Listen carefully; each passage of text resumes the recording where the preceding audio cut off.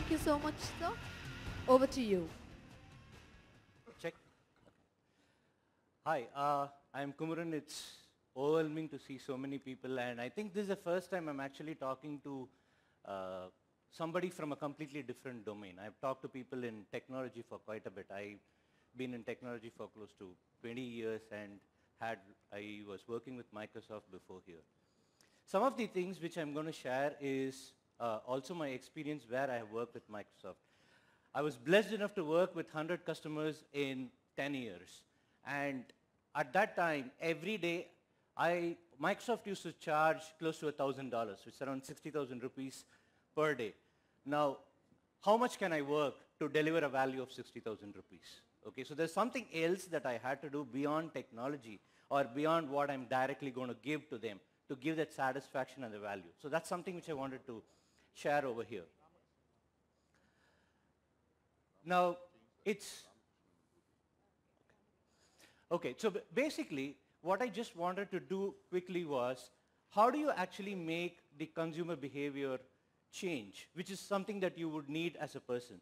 So I'll quickly go around what happens today, what I mean by possibilities. I said it's about changing behavior by creating possibilities. What do I mean by possibilities? How do you discover what are the different possibilities that is there? And then moving ahead, and what's going to be the business model by changing this behavior? Now, it's kind of interesting. What happens today? We just want to make sure that the investor is spending and not generally trading. What do? We try to sell, and more sell. Is that what is actually needed? Now, one of the things which I want to talk about is how do you change from this, or what is that you need to do slightly differently to change the consumer behavior? In short, I would say don't sell. So what does that mean? So that means that we have to understand what creating possibilities mean. Okay. So one of the things about creating possibility, let me start with a small story. You see the bunch of monks there, right? So there was this dad who was running a comb business, and he was about to die. He had 3 sons, and he wanted to help them figure out who's going to lead the business after he dies. So he sends them to a monastery which is close by and send combs to the monk. How many of you want to take up this job? You can see all of them don't have hair. A bit of a tough challenge. So he sends them off. After a couple of months, the sons come back, and then he asks them, okay, what is that you have made? So the first son says, I have made a deal to sell 50 combs per month. The second one comes and says 100 combs per month. And then the third one comes and says, I have finished a deal of making 5,000 combs per month. Obviously, who gets the ownership, you know it. But what's the secret behind it? What the son did was, he did not go and sell. He went and sat in the monastery every single day for 1.5 months. He was just watching people there. He did not sell. He did not try to sell to the monks. And all he said, at the end of the period, he went to the head of the monk. He said, a lot of devotees come to your place. When they come, it's a long journey. Their head is all ruffled up. What you can do is, as a part of the offering, they give so many offerings. As an addition to that, can you offer a comb to them when you give it back? And on that comb, we will have phrases of your blessing with them. So people come to the monastery to build faith. And I, as a comb manufacturer, will help you take that faith back with them to their house. And every day when they pick up the comb, they actually have the experience of being in the monastery. That's how he did that deal. That's interesting. Now, let's take something else more practical and more real. Zenefits is a company which is a startup which has been quite successful in the Bay Area. What do? They are a payroll startup, which means they process salaries and things like that. Okay? So, what is that they were doing differently? They developed software to manage payrolls and benefits. And they do it for free. So how does a company which is developing software to manage payments and benefits is actually doing it for free? So where do they make their money from? They actually make it from a byproduct of selling insurance. So when they process payrolls, it's natural, right? All of you know it. Part of payroll, how do you save money? You have to make investments. So a tip here, try to develop HR software. Okay, so that's what you need to do, not sell insurance products or mutual fund products anymore. Now, they have done it very beautifully. Now, everybody needs payroll processing, they give it free of cost. And then they say, oh, by the way, we will help you buy insurance. So the companies today, employees run all around, taking proofs. March is a headache for all the finance guys. Here, it's automatically taken care of. So that's what they said. Now, this is what I mean by possibilities, creating possibilities, possibilities which don't exist. Now, I need your help here, okay? I'll ask you to do something. It's very simple, but if you do it, I will explain why I asked you to do it at the end, okay? A very simple question. How many of you would want to increase your customers? Raise of hands, please. Excellent. The ones who haven't raised their hands, I guess either they are already making a lot of money, request a customer from them, okay? Okay. So the other part is actually, it's actually an experiment which we would actually do. How do you discover possibilities? It's great. Somebody did it. You can copy it. So we'll do a small experiment here. Okay? So what I'm going to do, I just want you to follow it as precisely as possible. Okay? Now, I'm going to give you 15 seconds. Okay? When I say start, all of you should close your ears to get this benefit. Close your eyes, sorry, to get this benefit. I'm going to give you a color, and within your closed eyes, you're supposed to figure out how many colors can you recall from around yourself, from the place which you're sitting with your eyes closed, okay? Start, close your eyes. Try to recall how many purple colored objects can you actually count. You have 15 seconds. I will count so that it's easier for you. 14, 13, 12, 11, 10, 9, 8, with your eyes closed, 7, 6, 5, 4, 3, 2, 1. Okay. Now, open your eyes and see how many purple color objects. I haven't sat in any of your places. When you open your eyes, you would see much more purple colors than you said. To begin with, there are a bunch of purple colors right on my slide. Okay? More than enough of them. Okay. When I was walking in just here, I just turned right and asked one of the security guards, where's the toilet? Okay? He says it's right there. I turn around, I see a big board with toilet on that. Why? My mind was occupied with something else. So when you're obsessed or when you're fixated on certain things, it's very difficult to pick up a color which is not there. Another kind of thing how to discover is using curiosity. Now this is a very simple exercise. I would ask somebody who's on the left of your side, to your left, okay, just turn around who's on the left hand, the closest to you. Sorry? Okay. So just look around, okay? Look at someone who is sitting on the left-hand side. Just turn around and look who's on the left of your side, okay? So the person who is closest to you, okay? Now, what I want you to do is talk to that person who is closest to you, okay? So if it's across, then probably you can look at the one who's at the right, okay?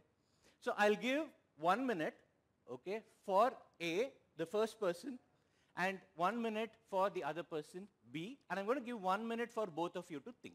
It's a very simple question, okay? I want you to think of something that you always wanted to do in life, but you couldn't get around to doing it, okay? Either the time's passed or you never could get it. So I'll give you 1 minute to do that. Think of something which you always wanted to do, but couldn't do.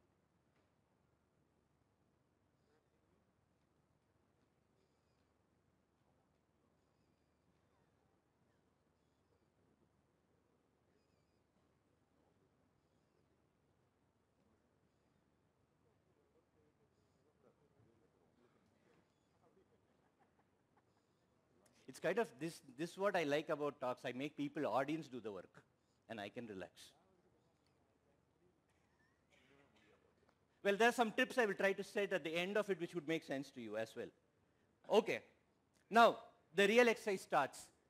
You, the first person, turn around and tell what you had thought of to the person next. You have 1 minute to do that. Tell what is that you thought, but you wanted to do, but you couldn't. Share it with the person who's there next to you. Go ahead, 1 minute.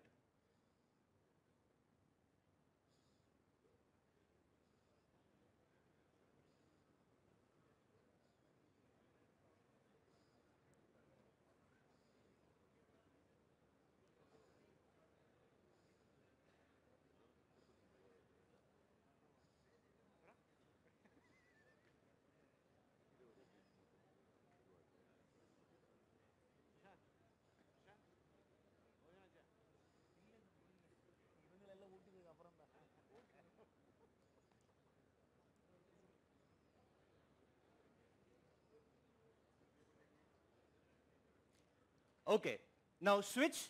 Now it's your turn to share your unfulfilled wish to the person on the other side. Go, 1 more minute.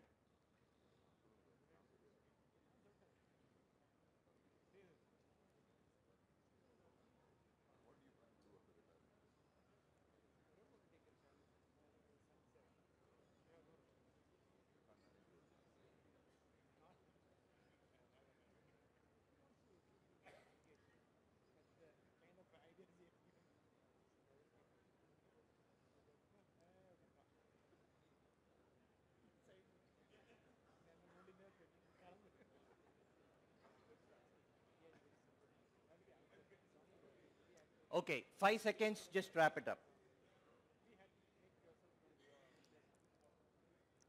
Okay, thanks. I can see a lot of smiles there. You know what just happened? What you have to do is something called asking a curiosity question. Out of curiosity, you ask something to somebody there. Now that person is not the same to you anymore. Now, let's say you have to sell something to him. Let's say you are God now. You had to grant him a wish. You know what to grant him. Correct? You didn't know that 3 minutes before. Some random person. You know what wish to grant him, which will make him really happy. That's who you all are. Making wishes come true. Making dreams come true. That's your responsibility. Helping people do that.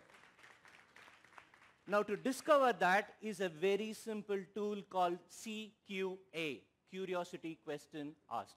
Now that you've understood what the possibilities are, do a CQA. Do not sell. Go when you meet your customer, when you meet your friends, when you meet your children, anybody, ask a curiosity question. Why? What? An example, when my son comes from school, I do not ask him what was the portion today. I ask him, how do you feel about school today? What did you enjoy about school? What you didn't enjoy about school? So when you meet customers, you kind of ask them, what is your aspirations for yourself? What is that you wanted for your children? So you ask these questions, a lot of them. Not, oh, by the way, that's your wish? Okay, quick, here are the products, map it. No. Have a very detailed conversation with them. That creates possibilities for you. With those possibilities, you will be able to create a vision for them. And you know who's going to do the benefits part? You or the customer. Customer will be looking at, tilting out, this is the benefits that I'm going to get by getting this vision manifested. That's how you're going to move it ahead. So now that you've understood possibilities, it is about something which is not very obvious. And you do that by telling yourself, I am not going to sell. I'm here to create possibilities. And crystallizing that possibility is creating a vision, much more concrete. Oh, for example, it could be that a customer comes and says, I always wanted to be a great sportsman. I couldn't. Now you actually have a conversation with them telling, okay, so why don't you send your son for coaching? He says, no, it's too much of money. Then you kind of say, I'm taking an example here. This is your area of expertise. But I would say, why don't you start a SIP for the next 5 years, and that fund will help him go to that coaching academy. Now, that's more concrete to him rather than telling, at retirement you're going to do. That's too far for them to imagine. But this one is something very closer. It could be a vacation. It could be that TV or sari or toy which he wanted to buy for somebody in his family that he liked. So that is about creating a vision which is very clear in his mind, and he knows. Now he will ask you the question, what is it that I need to do that? You don't have to sell. He will say, please sell. Okay, so that's one thing which I learned in my company, is that the ability for a person who's giving service to help the person on the other side fulfill their dreams and visions. So moving to the last part, What's the business model? Any guess? It's actually pretty simple. Okay? If you sell something, you make a customer today. But if you help someone fulfill their dream, envision what is there, then you make a customer for life. There's no more selling to them. Okay? So that's it. Thanks. I'm giving back 4 minutes because the organizers were running short of time. And also the other things which I wanted to share with you is a couple of things is, one of the things which I asked is, when you ask for a person who's talking, the best thing is the audience actually doing half of my work for me. Okay? And you've been lovely audience engaging and doing this. Thanks. So let your customers do the work for you and you be there supporting them from the back end. Thanks.